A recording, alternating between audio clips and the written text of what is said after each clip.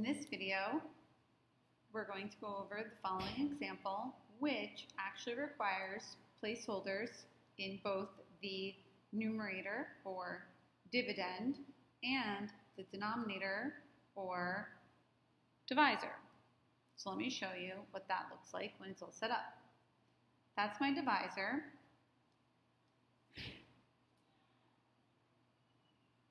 My largest power is 3, and I want to account for everything after that. So there's 2, 1, and none. That's my constant term, which I was missing. Now, here, my largest power appears to be 6.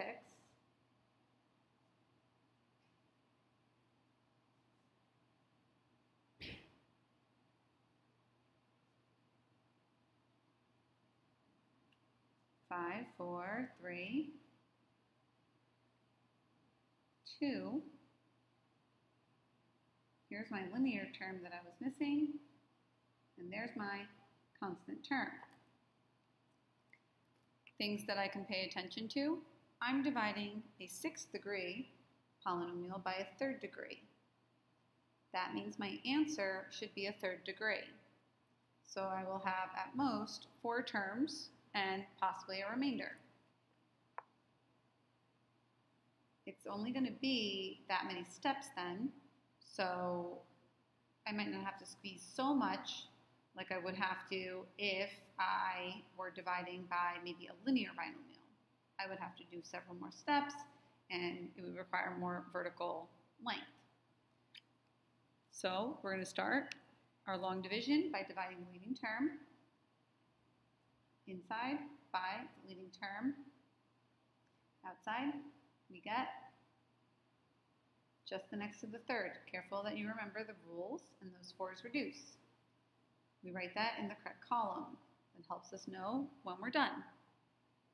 Multiply it on the side. Properties of exponents, you should know. You add your exponents.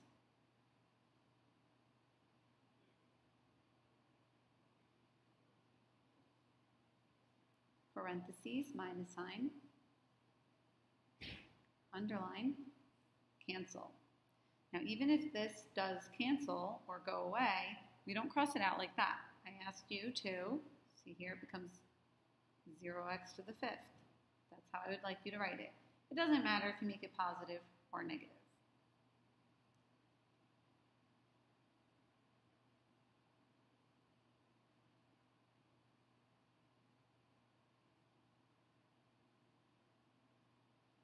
After we bring down the negative 4x squared or minus 4x squared, we have 4 terms, which is what we're dividing by. So we know we're on the right track. Leading term divided by my leading term. 0 divided by 4 is 0. X to the 2nd. Even though it's weird looking, treat it the same way. Keep going with the process. 0 times everyone here.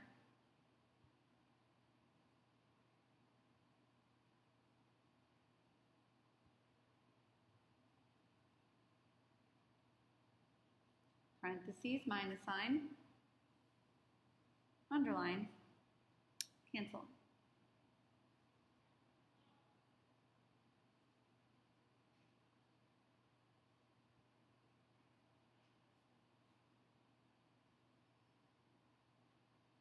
Repeat.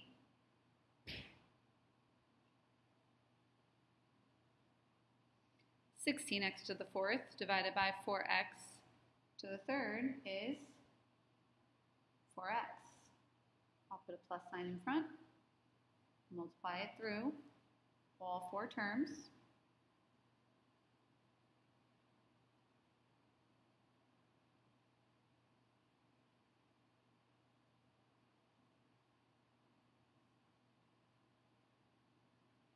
Parentheses, minus sign, underline, cancel.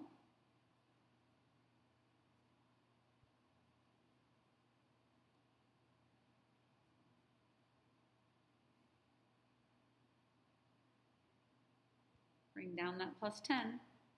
Repeat.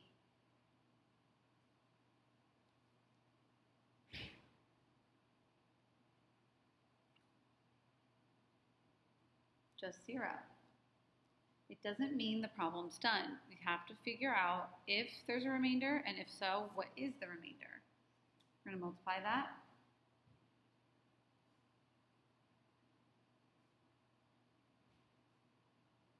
Parentheses, minus sign, underline cancel. We have 0x squared. We have 0x, but we have a 10. If these were not zeros, we would include whatever they might be in the numerator that we tack on to the end. But since I only have a 10 to worry about, I'll have plus 10 on top, and I'll write this answer over on the side, but 4x to the third minus 3x squared minus x. I guess I could put the plus 0 at the end. And if I write my answer over here without all the additional zeros, what would that look like? X to the third plus 4x plus 10 over, and again, this whole thing could have been the numerator. I just didn't have that much room. 10 over 4x to the third minus 3x squared minus x. So this was perfectly acceptable. I have a remainder. That means that the divisor is not a factor of the dividend. However, this is the full quotient with the remainder included. If there's a thumbnail bringing you to a video of an example you want to see, feel free to click that.